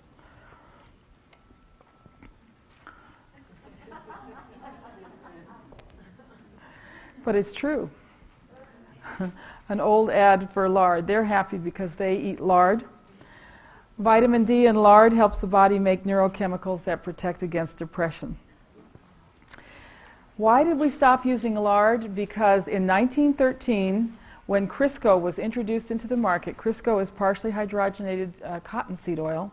It's the shortening. They published a cookbook. And in this book, it had all these recipes made with Crisco, including a recipe for a lobster bisque made with 1 cup of Crisco. And in the introduction, they basically said, and this book was aimed at women, at housewives, that women who used Crisco instead of lard were more scientific, they were more modern, their houses were cleaner, their houses smelled better, and their children would have better characters than mothers whose children were fed lard. So it was a very interesting advertising campaign that went on for Crisco. The other group that they targeted were Jewish housewives, and they said if you use Crisco, you don't have to worry about the kosher laws. And Mary Enig is very concerned about what this has done to the Jewish population, because they were the earliest to use a lot of trans fats. In the last 75 years, we've had this huge increase in heart disease and cancer. We don't know all the reasons, but one thing for sure, it's not butter, because butter consumption has declined during this period. There are very few studies that have actually looked at diet, but one of them was published in 1965, and it looked at high-risk patients. These were people who had already had a heart attack. They were divided into 3 groups. One group was fed polyunsaturated corn oil. The second group was fed the so-called healthy monounsaturated olive oil, and the third group was fed saturated animal fats. Now, the corn oil group had lower cholesterol, but after 2 years, only 52% were still alive. 30% lower cholesterol. The olive oil group didn't do much better. After 2 years, only 57% were alive.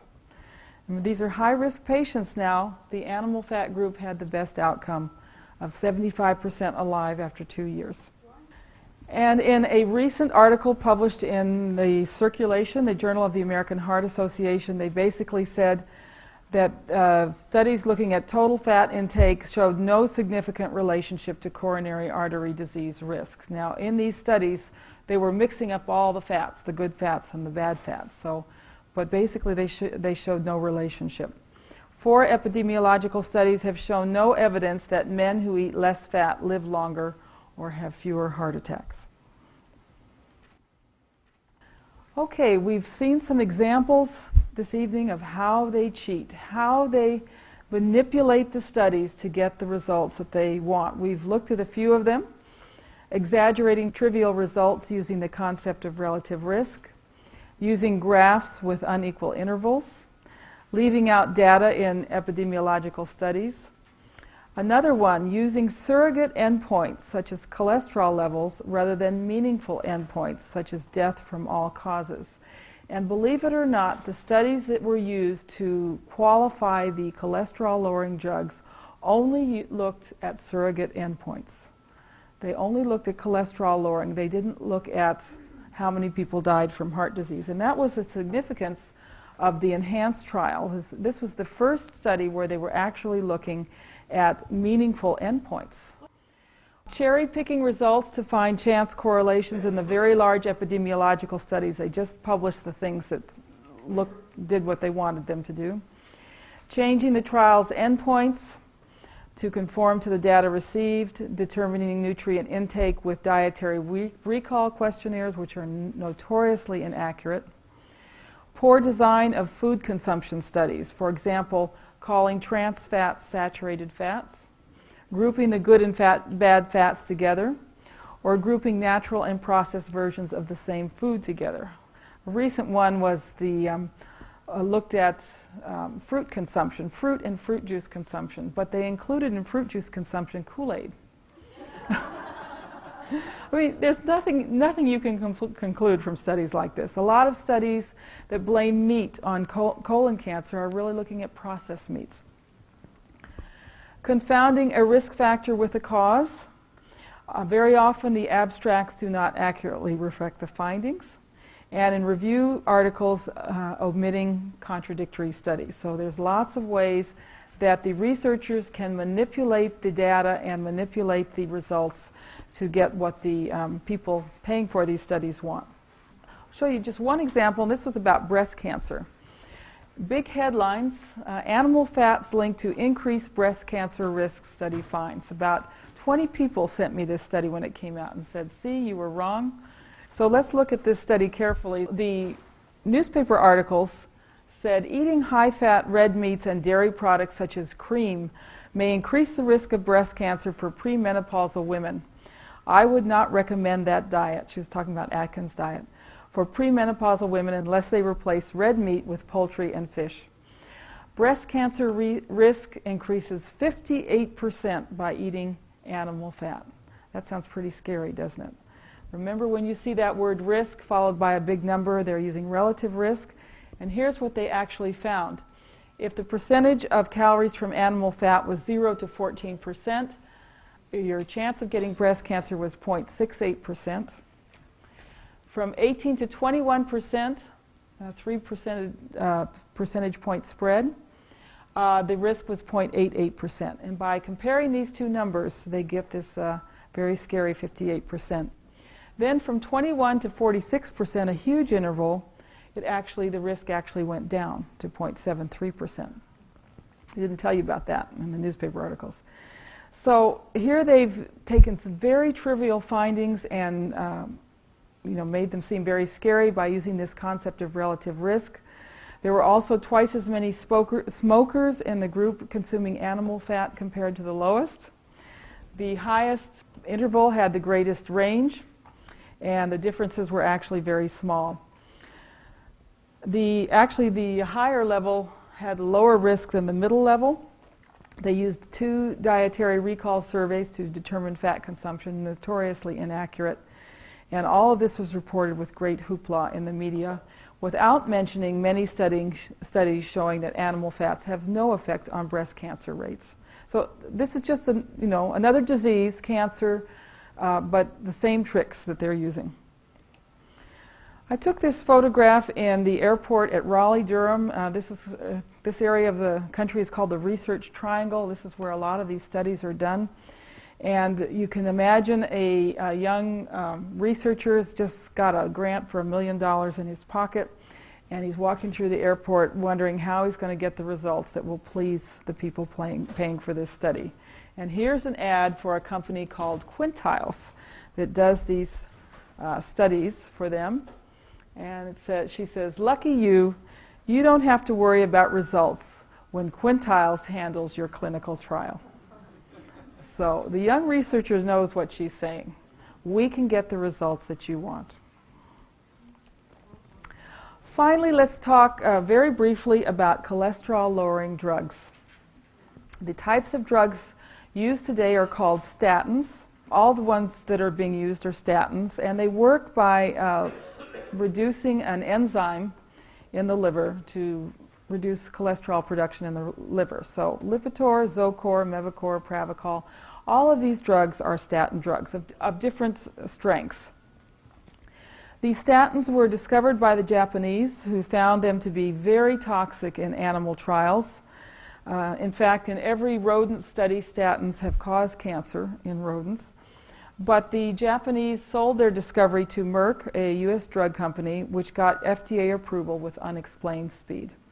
They did this with studies that just used surrogate endpoints. It didn't look at meaningful endpoints. And today they are being promoted for healthy men and women categorized as at risk because their cholesterol levels are over 200. And as I said, that number gets lower and lower.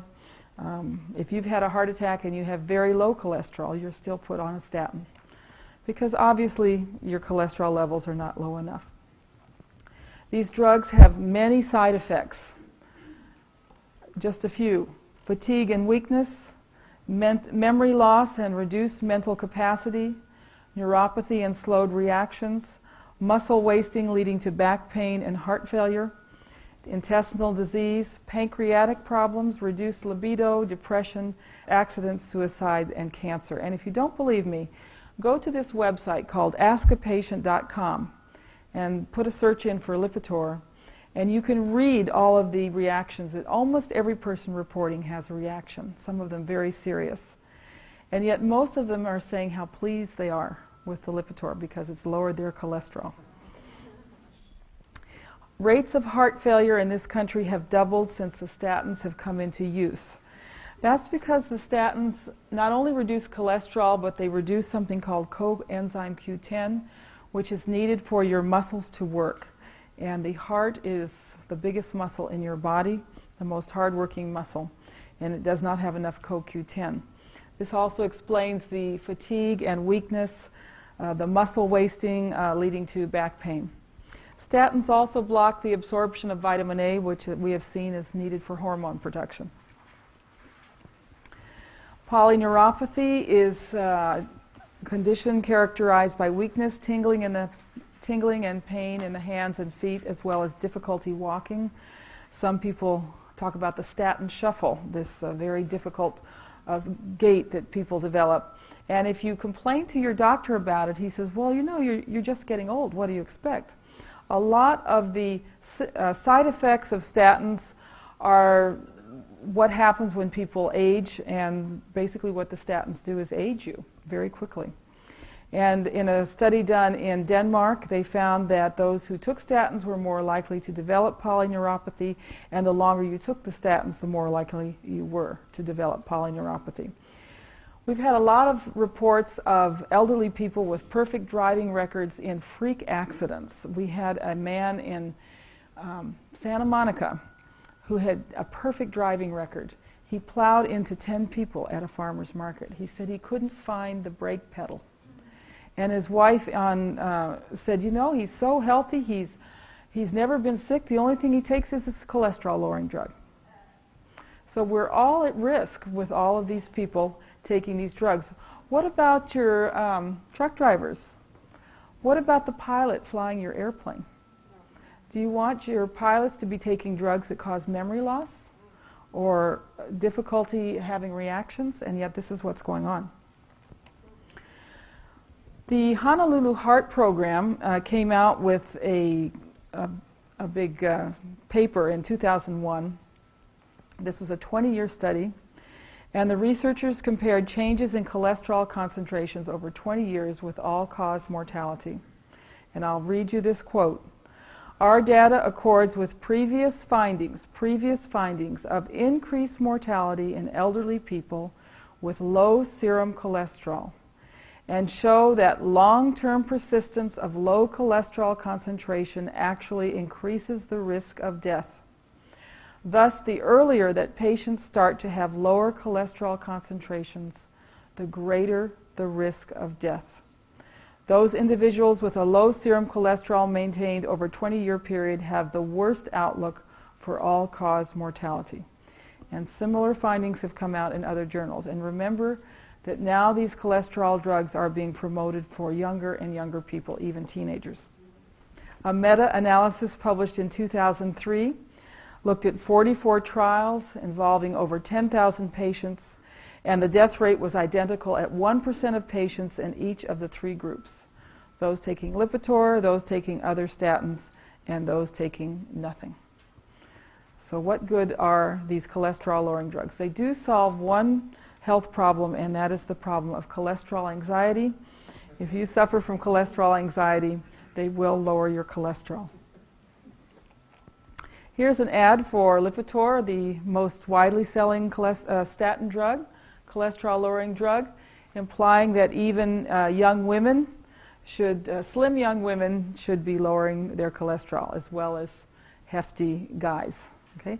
Let's read the fine print here. Lipitor is a prescription drug used with diet to lower cholesterol.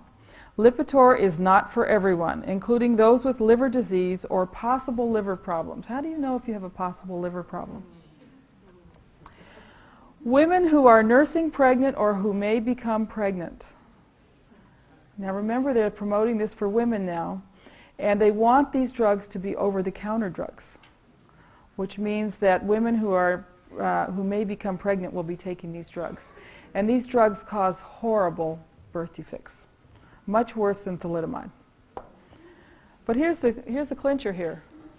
Lipitor has not been shown to prevent heart disease or heart attacks. So why would anyone take this drug? Only because the doctors are pushing it, pushing it, pushing it. Okay, if it ain't cholesterol, what causes heart disease? There are many other theories proposed to explain this epidemic. There's obviously no time to go into them in detail. We start with Dr. Weston Price, who looked at heart disease and vitamin levels back in the 30s.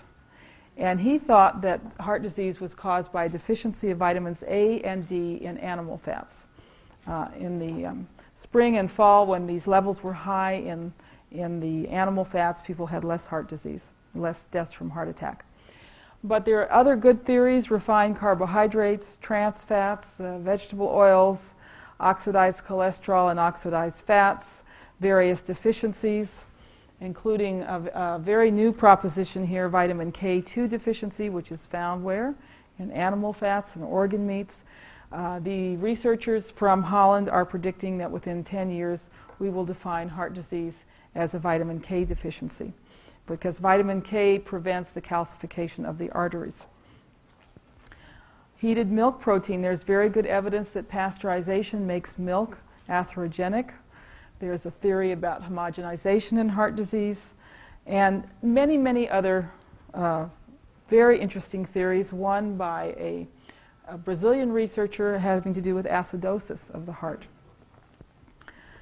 The problem is that there's no money to explore these theories. All of the research money is funneled through the National Heart, Lung, and Blood Institute, and this agency is firmly wedded to the lipid hypothesis. So the few brave researchers who propose other theories don't get enough research money to follow through and find out if they're true. And probably all of these have some bearing on heart disease. These were Dr. Price's charts. He looked at 16 different districts. The parabola is hours of sunlight. The dotted line is levels of fat-soluble vitamins A and D and local butter. And the solid line is deaths from heart disease and infectious disease in local hospitals. And there was an inverse relationship, even showing this little dip here where the vitamins were lower in the summer, midsummer, then you got a little rise in deaths from heart attack and infection. And he found this pattern all over the United States. And where do we get these vitamins A, D, and K? From our seafoods and our grass-fed land animals, all of the foods that have been demonized that we are told not to eat. Well, we don't eat insects, of course. Butter and cream and egg yolks, liver and organ meats, and animal fats from grass-fed animals. And the latest victim to the demonization is the seafoods, which our government is warning us about as being sources of mercury. And there's actually always been mercury in seafoods, and many studies showing that people who eat a lot of seafoods have no problem with mercury. So who profits? Follow the money. This is a huge industry that you basically are paying for. Cholesterol testing and treatment is at least $100 billion a year. These drugs are very expensive and very profitable. Then, of course, the foods that we are told to eat, the hydrogenated fats and fabricated foods, that's actually our biggest industry. It's bigger than the aerospace industry, bigger than the automobile industry. Cancer and other diseases caused by these foods is another huge industry. And then, of course, very tragically, growth failure and learning disabilities in children, which takes its toll not only monetarily on our families, but also emotionally. Well, I like to cook, so I'll end with a recipe. This is a recipe for a healthcare crisis and enormous profits. The ingredients, as you have seen, are greed, envy, ignorance, manipulation, cunning, extortion, lies, and fraud. And here are the instructions. 1. Conspire to convince the populace that the natural whole foods that have nourished mankind for millennia, such as eggs, butter, whole raw milk, and red meat, are dangerous and unhealthy. 2. Train the medical profession to advocate antibiotics, vaccinations, fluoride, and fabricated foods as scientifically proven methods for preventing illness. 3. Ignore or suppress healing methods that work. Claim that real diseases have no cure or do not exist. If you're suffering from hypoglycemia or fibromyalgia or chronic fatigue, something that they can't cure with a pill or a drug, and you keep coming back to the doctor with all these symptoms, you know what? It's all in your head. And you're sent off to a psychologist and given an antidepressant. Finally, 4, define normal human conditions such as menopause. They've made a disease out of menopause too. Define normal human conditions such as menopause and average cholesterol levels as illnesses, which must be treated with expensive drugs that create serious side effects. Then you stew, broil, half bake, or boil as the occasion requires, and this serves 300 million people. And that is the oiling of America. Thank you. Thank you. I really give Mary credit. This is her story, and she is the first author of this presentation. I'm merely the presenter. She's a real American hero. So I am happy to answer questions. I'll leave this up on the board. If you're wondering what to do next, follow the principles of traditional diets, which basically always maximize the nutrients in the food, whereas modern diets are based on processed foods that minimize the nutrients in our food. So we'll take some questions. I'm confused about my oils. So grapeseed oil would be polyunsaturated, Okay. correct? Which oils do you want me to come? Grapeseed oil. And grapeseed oil. Any other oils? Canola. Grapeseed canola. Okay. The question about some of the other oils. Grapeseed oil is quite polyunsaturated. It's highly processed. They use hexane to extract it. Hexane is very carcinogenic. It's one of these processed vegetable oils. Canola oil is a monounsaturated oil. The industry thought that this would be a very heart-healthy oil, but when they actually tested it, it caused a lot of problems in the animals. So we don't recommend canola oil either. Olive oil is fine in small amounts used in salads. That's what we use. But basically what you cook with should be saturated fats, because the saturated fats are stable. Yes? Yeah, I just have a question. I'm looking at this and there's no vegetables. Yes, there are. Where do we have the vegetables? Vegetables. Yeah. Vegetables were often fermented. A lot of these diets had no vegetables. Vegetables are kind of modern, really. Yeah. Listen, I'm all in favor of vegetables as a vehicle for butter and cream and cooked in lard and whipped cream. Okay. This is the point that's being made here is about statins. Do they have some benefit? Because the questioner here was describing some patients who've been on statins for a long time. And what they think is that statins do have a slight benefit on inflammation. And of course, the latest theory about heart disease is that it is an inflammatory process, which is no doubt part of the picture. So they do seem to suppress inflammation a certain amount, but there's so many other ways, better ways of suppressing inflammation than taking these statins. And we hear daily from people who have had horrible experiences with the statins, but they continue because the doctors keep insisting. Mm-hmm. The question is, it's very hard to make recommendations when... Our questioner here is saying there's no support in the hospitals or among the cardiologists about this. There actually is one cardiologist who, one that I know of. He's in Tyler, Texas. I don't mind giving you his name. His name is Dr. Peter Langsion, Langsgeon. He takes all his patients off of statins. He puts them on CoQ10. He tells them to buy Nourishing Traditions and puts them on a high-fat diet, and he's had very, very good results. Another doctor is, he's not a cardiologist, but Dr. Tom Cowan, who wrote the article in our journal on the cardiotonics that the body produces, and he puts people on herbs that strengthen the heart production. I don't have an answer for you in the position that you're in.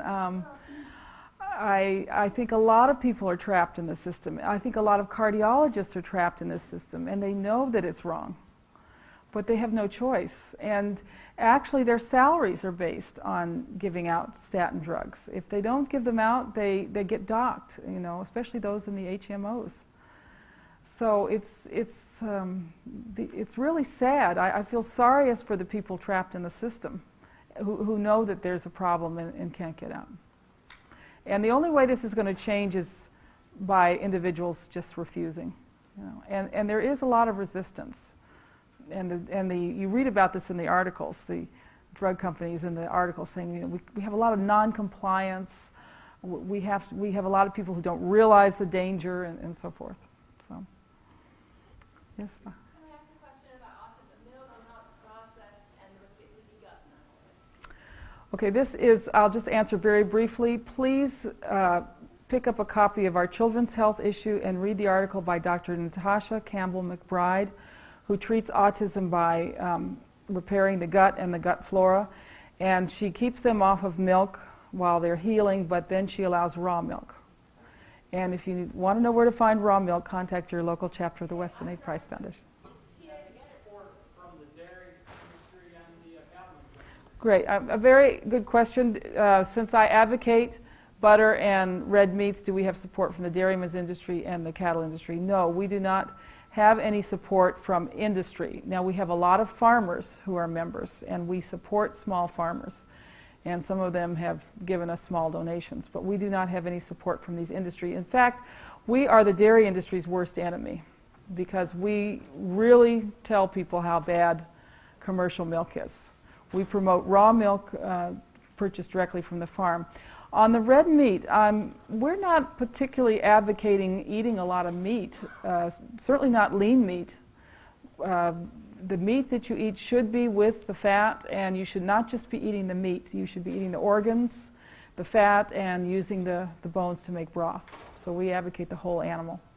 But shouldn't they be organic? Yes, and to add to that, we recommend grass-fed animal products, and we recommend buying them directly from farmers. So this is getting around those industries. Yes? I heard something, so this is he said, she said, but what is your position on non-fat? Let me just say this. Would I say that I never ate chocolate? No. I occasionally eat a piece of chocolate. But I'm certainly not recommending it as being consumed frequently. It does contain a caffeine-like substance, and it's very sweet. So keep chocolate as a special treat. And when you eat chocolate, eat your chocolate. Let's see what we have back here. Yes? Okay, the question is that to infer that lowering cholesterol from statins, I shouldn't make the leap that it's bad to lower cholesterol from statins. But that's what they found. And this is what they found in the Honolulu Heart Study, that if you lower your cholesterol and you do it over a number of years, you have a greater... Yeah. It's just lowering it. And the lower they go, the more the problem. Now, this lady is very right. Low cholesterol is really a problem. You can't digest fats, you can't heal, you have a lot of mental problems and so forth. And it's actually much more difficult to raise somebody's cholesterol than to lower it. Very often a very low cholesterol is a sign that something is quite wrong. It could be an infection, a hepatitis, and so you have to look for what is causing this cholesterol to be so low. But don't you have to not qualify, but also say what is normal, because there is the industry normal and Yes. medical normal, and what is normal, which has been around 240 when people are just tested. Right. in the population. Yeah, you know, everybody's different. Some people need more cholesterol. If you're in a very high-stress job, you need more cholesterol and so forth. If you're growing, you need more cholesterol. But, you know, just off the top of my head, I'd say anything between 180 and 300 is normal. But the thing is, if it's over 300, you really don't have to worry either. So I mean, no one should be tested? I've never been tested. It's a complete waste of time and money, you know. Yeah.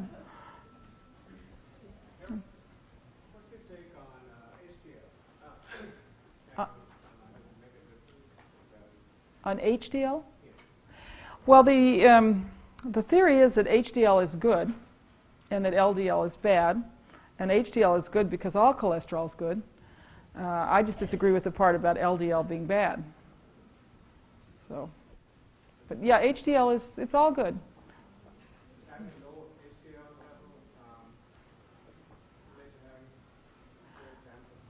level, The question is, having a low HDL, is that related to increased risk of heart disease? I don't know. I don't know. Can you rid yourself of trans fats, or does it stay in your body? The question is, can you rid yourself of trans fats? Yes, the body is always turning over and replacing fats in the body, but the interesting thing is it takes longer for the trans fats. It takes longer for them to be replaced. They seem to be very tenacious. We're not sure why. So it might take a few years. And that's why, you need to be patient when you're trying to get back on track with a real good healthy diet. It might take a while for all of your problems to go away. In the middle here?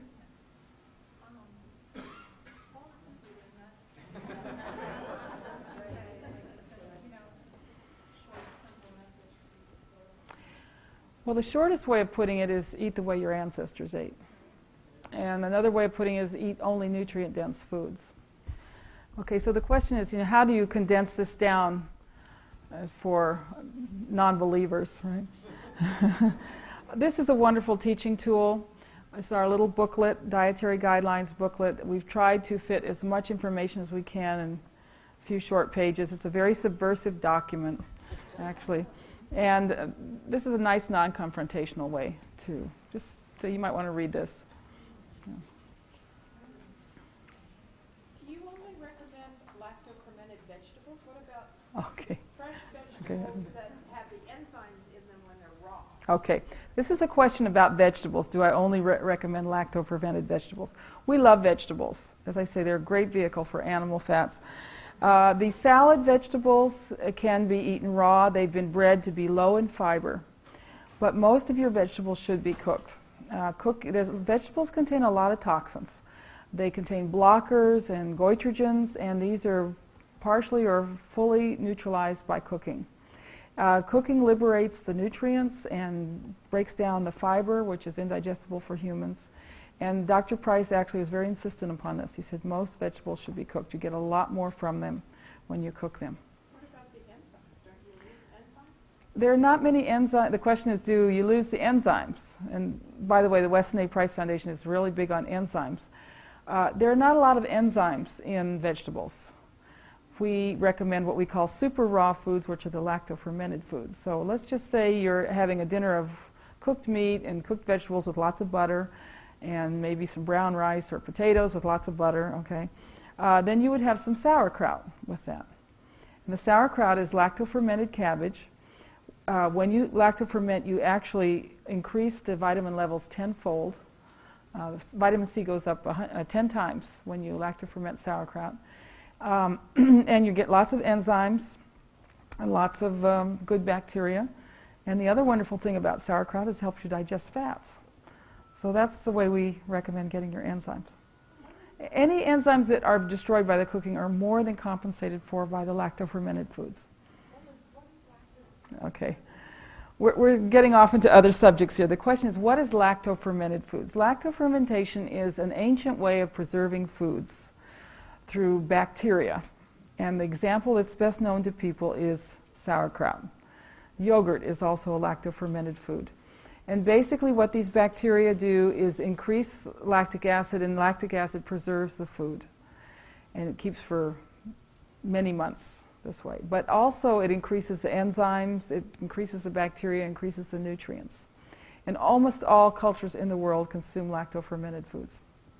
They give you stamina, they help with digestion, they help you digest fats, they do lots of wonderful things. We're big advocates for lacto-fermented foods. In the back, the gentleman in the back? Do you recommend the anti-inflammation test for Heart disease? you say that may be one of the causes? This gentleman is asking about the test for C-reactive protein. And it is It is a test for markers of inflammation. I think it's a fine test to take. You could take that test. You can also take the electron beam tomography if you're concerned about this. And don't get me wrong, I'm not saying that people aren't at risk for heart disease. Obviously, lots of people are at risk for heart disease because lots of people have heart disease. The point of all this is that it doesn't have anything to do with cholesterol. So yes, if you have high markers for inflammation, if you see the blockage in the arteries, you need to change something. And the first thing, of course, is the diet, and maybe that will make you motivated enough to get off all processed foods and get back on real foods. Let's see if I've answered you. So here we go, in the back here.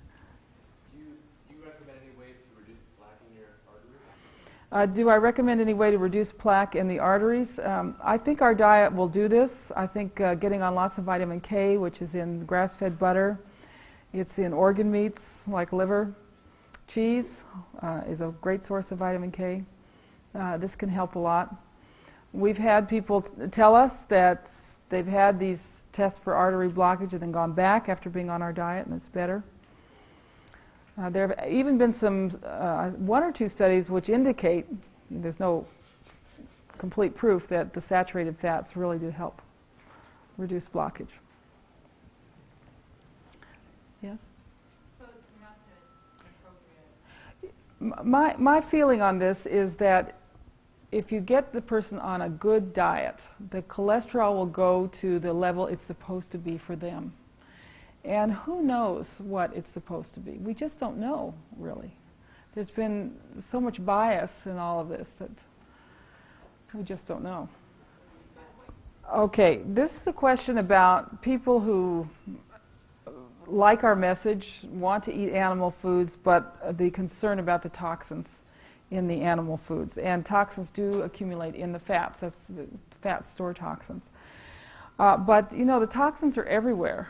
If they're going down to the supermarket, they're getting toxins on the fruit and vegetables, they're getting them in the vegetable oils, they're everywhere. They're in the bread. There's at least 10 applications of chemicals on wheat from seeding to harvest, and then they're sprayed with chemicals in storage. So the chemicals are everywhere. What I was saying though is it better for them to go ahead and get that Delmonico steak at the grocery store rather than the leaner piece of meat, even though it might have more? My answer to that is yes. It's still better to get the fat on the meat, and it's certainly important for them to eat some liver. I would get calf's liver rather than beef liver because the calf's liver is not going to be as toxic. And there's lots and lots of good things in liver that help your body deal with toxins.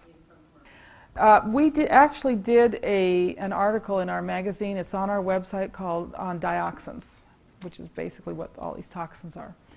And you know, your body has a mechanism for dealing with dioxins up to a certain amount, and that mechanism is vitamin A. So liver is your best source of vitamin A. We also recommend cod liver oil. So we've always been exposed to chemicals. You know, in the past we lived in cottages with fires going all the time, and smoke is loaded with chemicals. So a healthy body knows how to deal with these chemicals, including the chemicals that would be in the fat. So it's always a balance of, you know, what you're exposed to and what your resistance is. Okay, but the real change has been in the fats and oils. That has been the big change in this century. And it's much easier to stop using those fats and oils and go back to butter and animal fats than it is to give up 100% sugar. I know it's very, very hard. Do your best because sugar is just empty calories. But I'm just thinking of what's possible for people.